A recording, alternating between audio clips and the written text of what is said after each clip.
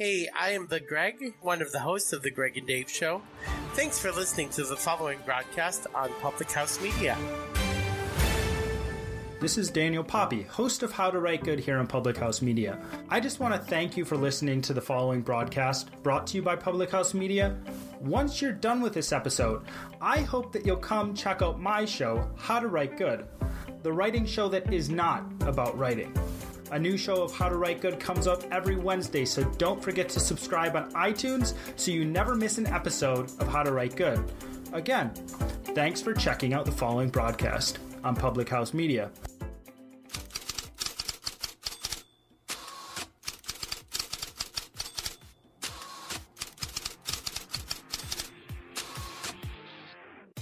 The latest headlines. The Houston Astros, the defending World Series champions, got better adding Garrett Cole. The insightful interviews. Rick Saratella, NFL Draft Bible. With how much emphasis is put on the position, yet how many over the last couple of years we've had questions. Why do we put such an emphasis on drafting a quarterback number one overall? The bottom line is there's not enough good quarterbacks to go around. And I think with the new CBA, it's really a low-risk gamble now. If you look at the playoff teams, the common denominator, good quarterback play. The hottest takes. I think the guy to blame is the one guy who hasn't left yet. I think Russell Westbrook is one of the bigger problems in Oklahoma City. Can all be found on Press Row.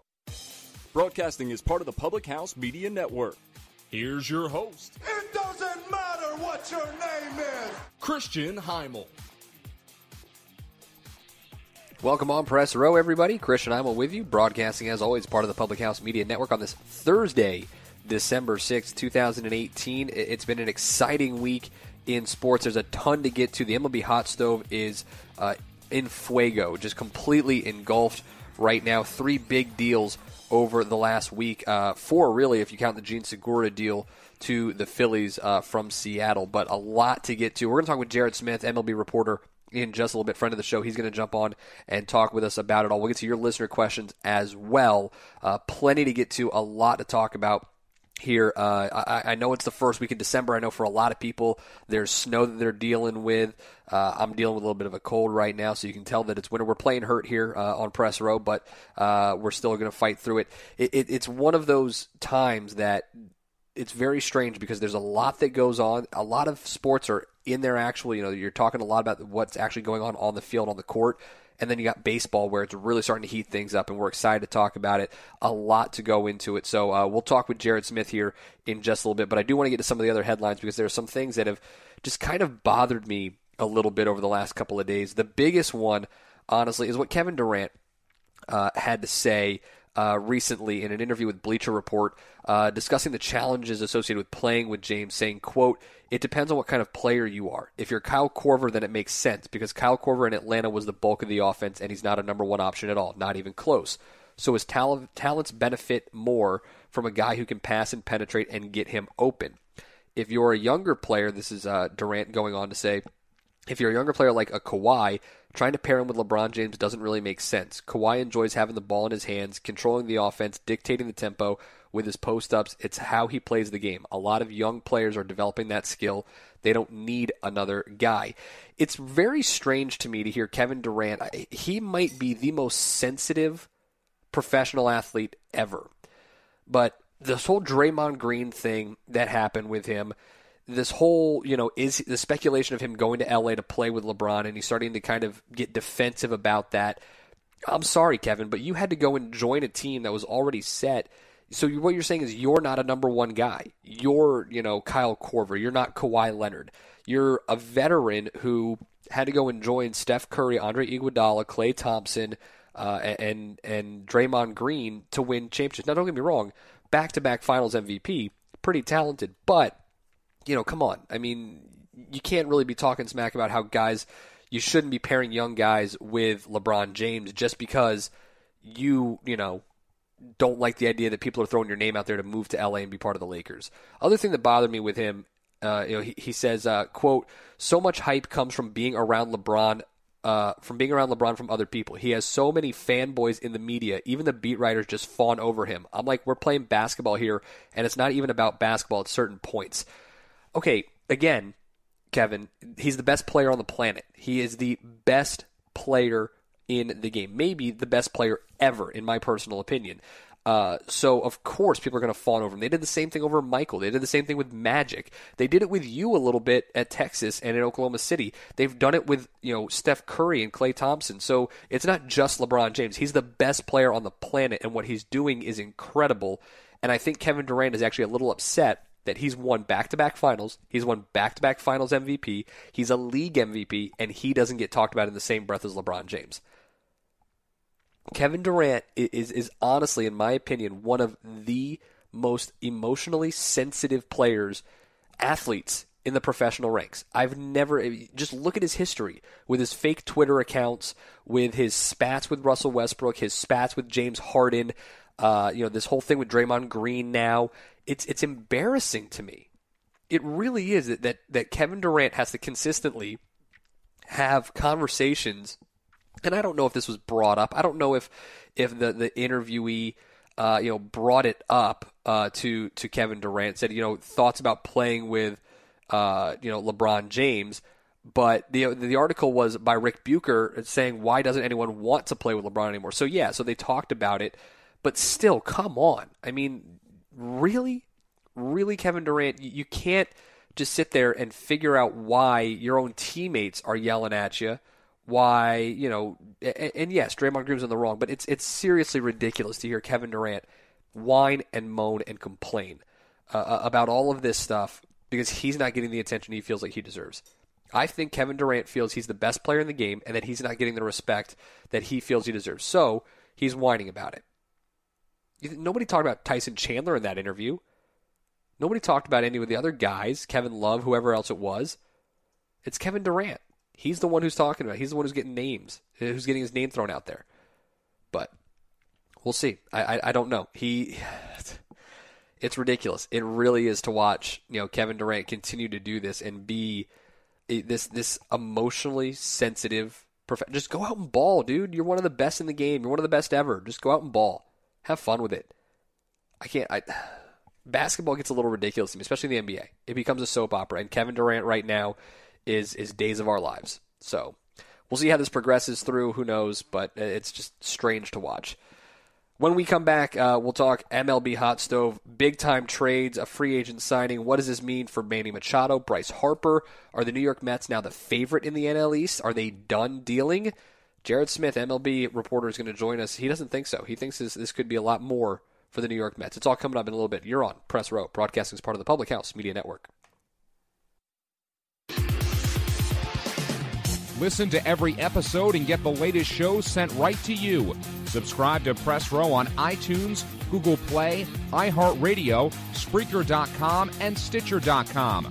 Or visit us online at www.thephmedia.com.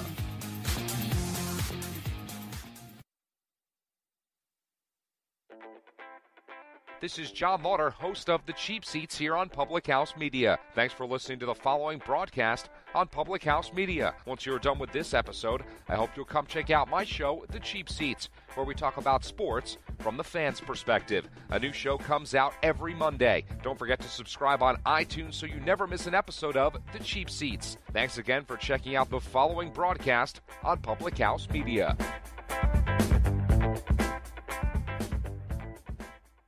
This is Press Row with Christian Heimall, a Public House Media podcast.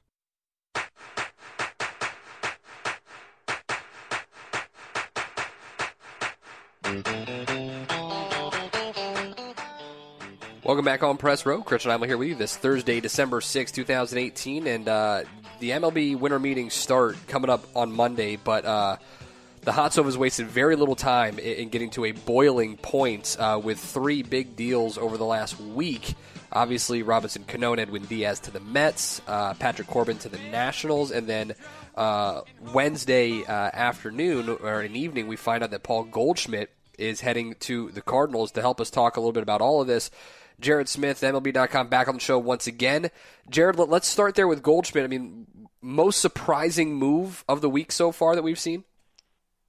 Yeah, definitely a blockbuster deal, especially with Goldie spending his whole career in Arizona and, just the force in the middle of that lineup. The Diamondbacks are really trying to retool after they had their run a few years ago, and now they've kind of fallen off a bit. But it was about as surprising to us as it probably was to, a lot of the players involved with the deal. And, a rare thing in this deal, you see a draft pick gets traded, which is, something you don't see very often in baseball. You see it more so in football than anything else. But with Goldschmidt going to St. Louis, it just makes that National League Central so stacked. Obviously, the Cubs and Pirates have been so good in recent years, and the Cardinals have kind of been up and down. But now they've really solidified the middle of that lineup, and he's obviously, the credentials speak for himself, probably one of the best hitters in baseball over the last 5 to 8 seasons, and now he's going to be in the middle of that lineup at Busch Stadium. What does this say about where the Diamondbacks are now? I mean, you lost J.D. Martinez last year. You just traded away Goldschmidt. And then, I mean, not to mention, you literally, have just lost Patrick Corbin as well. So what does this say where the Diamondbacks are, considering they were a team that was 2 games above 500 this year? Yeah, and they really just let Patrick Corbin walk. There were really no talks at all about keeping him, nor did they want to. I just think that price tag is too high. But they're clearly in a rebuilding mode. The National League West, obviously, you've got the Dodgers who have been in the World Series, the last 2 seasons, and they're certainly the leaders of the pack. The Rockies have been strong the last couple of years as well. They've really come on, and the Diamondbacks were a playoff team 2 years ago, and in that wild card game, but just didn't quite get over the hump. And pitching certainly a reason why. And that's why I thought it was a little surprising that they really didn't even make a run at Corbin, and now they let Goldschmidt go. And granted, they did get some really good prospects back in the deal, including Luke Weaver, who is certainly going to be someone that they're going to try to rely on to rebuild that rotation. But really, really tough loss for the Diamondbacks as you're clearly in rebuilding mode now. Another team that it looks like is going into full rebuild mode, the Seattle Mariners, with the trade of Edwin Diaz and Robinson Cano to the Mets over the weekend. That was a team that they were right there competing for a wild card spot late in the season here. Why make the decision to rebuild now? That's an interesting situation in Seattle. Obviously, the payroll is certainly something that they keep an eye on very closely out there. When they signed Cano a few years ago, that was an eye-popping contract to a lot of people in the business and certainly in the front offices of a lot of different teams. The Yankees weren't even close to that number that Seattle offered him, and I think that number has finally caught up with the team. To consider Edwin Diaz as a throw-in to that deal, who led the majors in saves last year, is eye-popping in itself. I think there's a decent chance that Diaz has a bigger impact on the Mets than Cano, just because of what they need in the bullpen and what he can bring to the table. And I think it really does show how Seattle, similar to Arizona, smaller market, smaller payroll, not as quite the expectations as you see in New York or you see in St. Louis, which are obviously perennial teams that you would expect to be in the playoff picture. So they have a little more wiggle room in terms of letting some of these guys go. We don't really know what the haul will return for Seattle. Again, the Mets prospects have been very hit or miss over the last few years. The big thing that surprised me in that deal was the Mets did not get as much money as I expected. They only got $20 million. We thought that number was going to be perhaps double that. And I think that is very indicative of the Mets changing their strategy. I would say right now, for the first time maybe in forever, the Mets are the aggressor in New York City in terms of baseball. We've heard a lot of things come out of Mets camp over the last couple of weeks that are things we would usually hear from the Bronx. Yeah. And I think it's a changing of the guard a little bit with what Brodie Van Wagenen has done, and it's going to be really interesting over the next few weeks to see how the tone changes compared to Bronx and Queens. Very different dynamic right now than we're used to. Speaking with Jared Smith here on Press Row, talking MLB offseason, you mentioned Brodie Van Wagenen. He doesn't seem done. I mean, rumors about JT Realmuto, rumors about A.J. Pollock. Are the Mets, it really seems, again, with that young pitching staff, they are finally have a GM in place who understands that now is the time to win. It's actually ironic how the Mets, they not only got it right with Van Wagenen, and again, this is just my opinion, I think he's the perfect right man, right spot. You hear that phrase in baseball all the time. You know, when in a clutch situation at the plate, you get a guy up there who's been hot. I think that's what they've got in Van Wagenen. I think baseball, the free agent landscape is changing so much because of the depth of these contracts that it does help to have someone in his spot that has dealt with the other side of it. And obviously, being an agent, he represents Cespedes, represents Cano, so he understands the negotiation process, and he understands the aggression you need to have to bring in some of these big-name free agents. We're in a very different time in Major League Baseball. 15, 20 years ago, there's only a handful of teams that could afford some of these contracts.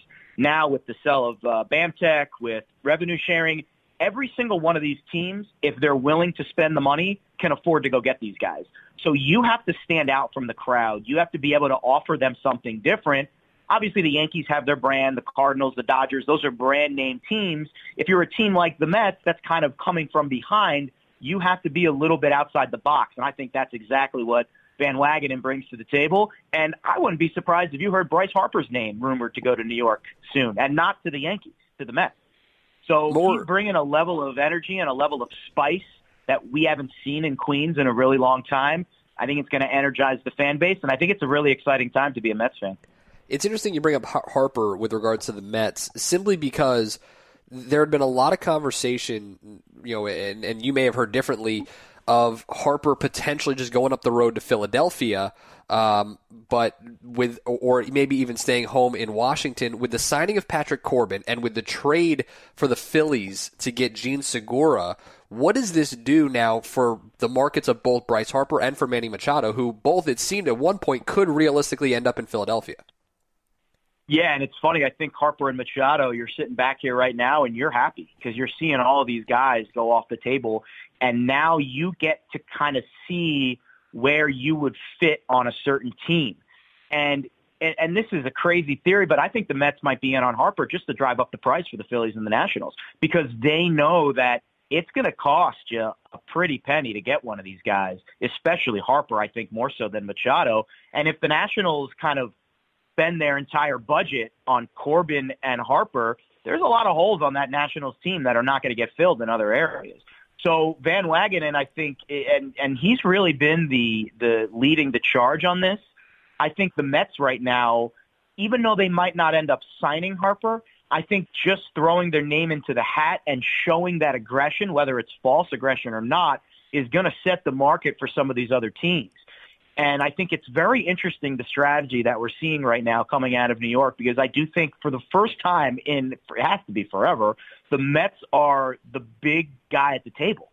And it seems as though Jeff Wilpon's willing to open up those purse strings a little bit and spend some of this money. And, yeah, you're seeing Philadelphia make their moves. You're seeing Washington make their moves. But Harper and Machado are the big breadwinners of this free agent class. And where they sign will set the tone for what 2019 looks like in terms of the divisional landscape. If everyone comes to the National League East, it's going to be real interesting. Yeah, I mean, without knowing where Machado and Harper could end up, more competitive division in 2019, the NL Central, the NL East?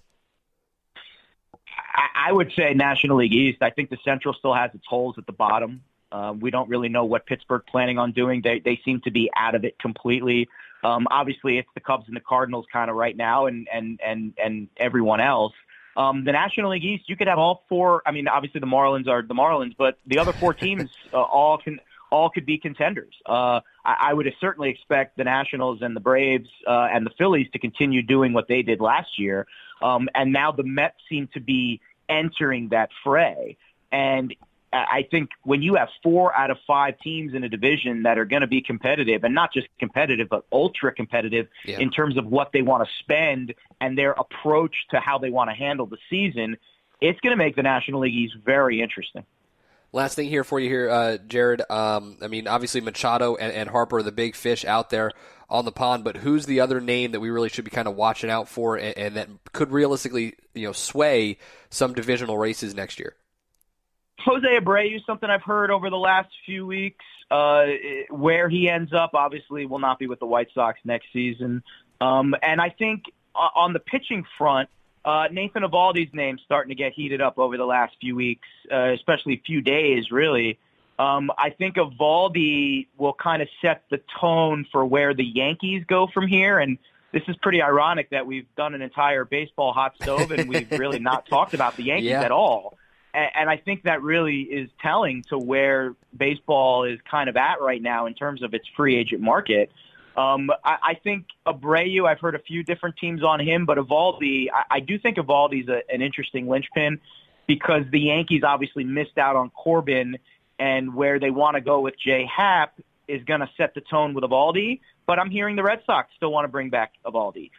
So you could see a bidding war perhaps in the coming days, and especially next week at the winter meetings, you're going to certainly see these talks heat up with Nathan Eovaldi, and I do think he will be the next big name to go for sure. Jared Smith, MLB reporter here, joining us on Press Row. As always, we appreciate the time, pal. Thanks so much. Absolutely, Christian. Anytime.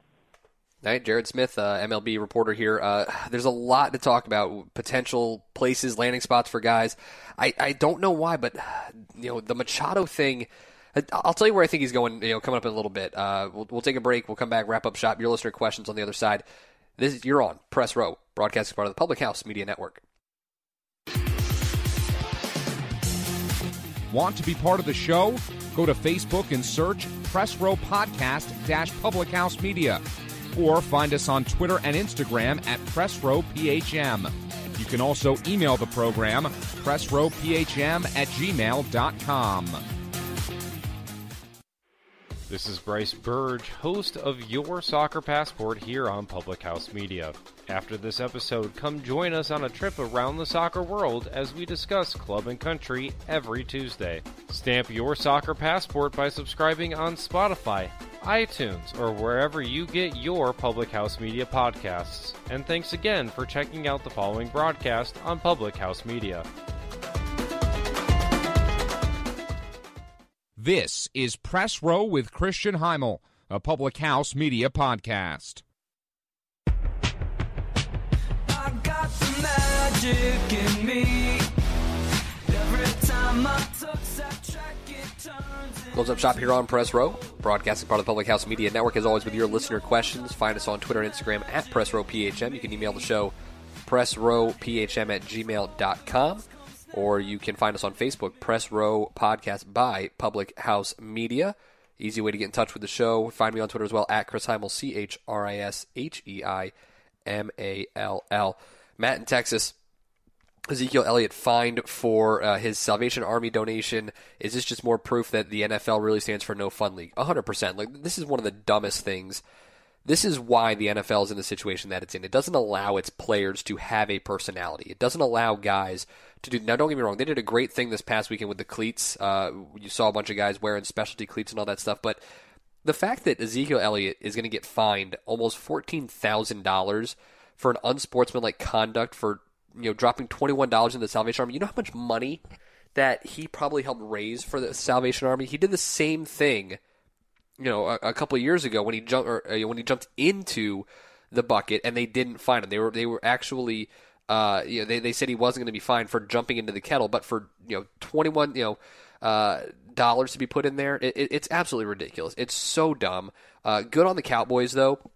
Ezekiel Elliott and Dak Prescott both pledged $21,000 in donations. The Cowboys matched that. So I can't believe it. It's one of the dumbest things. The NFL can't get out of its own way.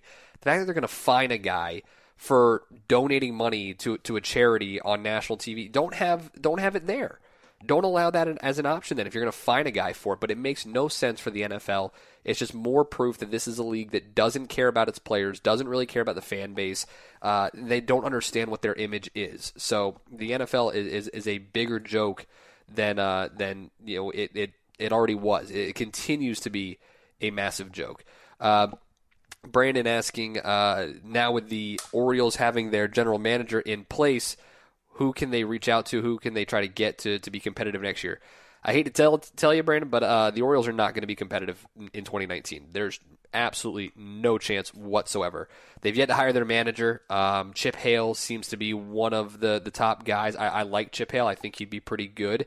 Mike Bell is an interesting person. Brandon Hyde potentially with the Cubs, but the Orioles are not going to be competitive this year. The Rays are talented. You look at that division. Last year you had the Red Sox with 108 wins, Yankees with 100, Tampa Bay with 90. The Blue Jays were 16 games under 500, but still they had moments where they were competitive. But that Rays team, surprisingly, despite all the changes that they made, are going to be talented again this year. So I hate to say it, but the Orioles have absolutely zero chance of being competitive here in 2019. And then let's see here, Sam in Pennsylvania. With the Phillies acquiring Gene Segura, does this mean they are out on Manny Machado? I think it does. I mean, obviously, this is it pretty much means that there is no Manny Machado. There's still a chance for Bryce Harper, but it's one of those things that is quite interesting with regards to where he could end up. I still believe that he would do great in the Cubs organization. I think he'd be phenomenal there with the Cubs. I know a lot of people didn't like that idea when I first brought it up, but you put him in that infield with Rizzo, with Chris Bryant, with Javi Baez, you got a dynamite infield there. So I would absolutely love to see Manny Machado go and play for the Cubs. It would be a lot of fun. Brewers fans would get a chance to hate on him a lot over the years after what happened during the playoffs, but could be some fun there for Cubs fans to have Manny there. I think he would be a great addition to that lineup too. So I'm all for I don't see it happening, but I'm all for the Cubs acquiring Manny Machado. Bryce Harper, I thought it was interesting to hear Jared talk about that and say, maybe the Mets are a possibility for him, and not just to drive up the price, but maybe to actually go out there and maybe try to make something happen. So who knows? We'll see exactly how it all happens. Big thanks to Jared Smith for joining us on the show. Big thanks to you guys, as always, for your listener questions. Can't do the show without you guys. We really appreciate it. Don't forget to subscribe, rate, review. Share us with your friends and family. Spotify, Google Podcasts, Apple Podcasts. Check out the new website, publichousemedia.org, publichousemedia.org. And as always, you can get in touch with the show on social media, Twitter and Instagram handles at PressRowPHM. You can email the show, pressrowphm@gmail.com. You can also find us on Facebook at Press Row Podcast by Public House Media. Find me on Twitter as well, at Chris Heimall, ChrasHeimall. Enjoy your Thursday night. Enjoy your weekend here. And you follow me on Twitter and understand one thing this weekend. It's 4 words, 2 statements, but one mission. Go Army, beat Navy. Thanks for joining us here on Press Row.